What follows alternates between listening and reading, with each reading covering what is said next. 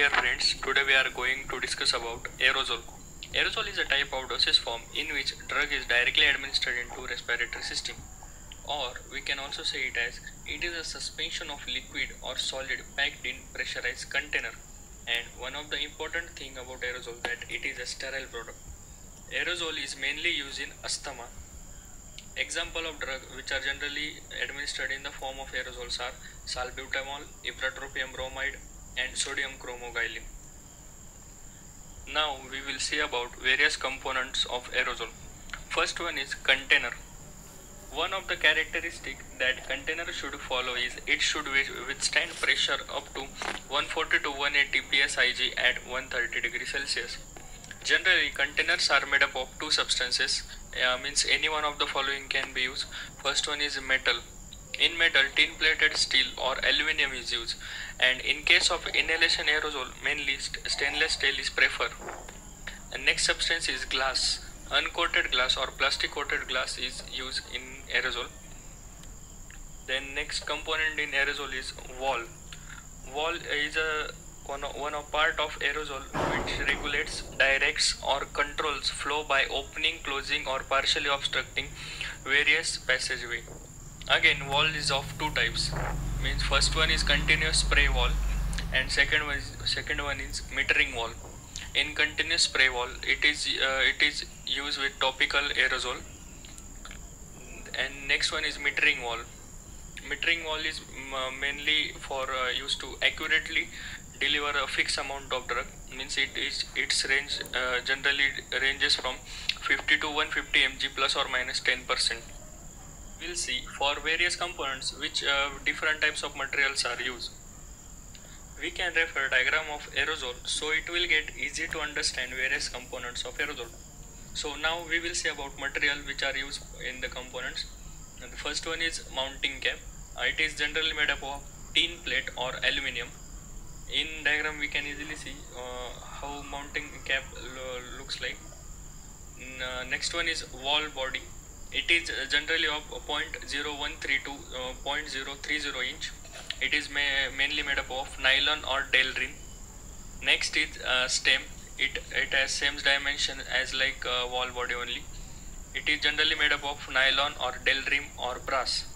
Next one is gasket.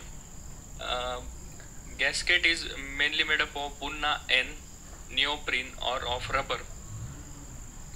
Gasket mainly provides attachment with upper part of aerosol with the remaining container. Then next component is spring. Spring is mainly made up of stainless steel. And last one is deep tube. It is made up of polyethylene or polypropylene. Next component of aerosol is actuator. Actuator is mainly used to deliver drug in proper form and in proper quantity. There are mainly three types of actuator. First one is spray, second one is foam actuator, and last one is solid stream actuator. Now we will say about next component of aerosol, which is most important component of aerosol, or we can say it is a heart of aerosol, that is propellant. Propellant is a chemical with vapor pressure greater than atmospheric pressure. It develops pressure in container. It is used to expel out drug or vehicle out of the container. So therefore it is most important exponent of aerosol. Then there are various type of propellant, and to each propellant there is a specific numerical designation. Like we will see, first one is trichloro monofluoromethane. It has given numerical designation as 11. Next one is dichloro difluoromethane. It has numerical designation as 12. Then third one is dichloro tetrafluoroethane. It has numerical designation 114. And these first three are used for oral and inhalation aerosol, means they are safe to inhale. Then next one is difluoroethane. It has designation of 1520. Then next one is butane. Butane has numerical designation as A17. Next one is isobutane. It has numerical designation as A31. And last one is propane. It has numerical designation as A108. And last three are used in topical aerosols. Like first three were used in oral or inhalational, and last three are used in topical. Now we will say about different types of aerosol system, in which first one is solution system. In solution system it is two-phase system, and propellant use are 5% foam plus 95% inhalation propellant. So inhalation propellant, as we have discussed, they are first three means numerical designation with 11, 12 and 114. And in solution system, lowering of vapor pressure is done.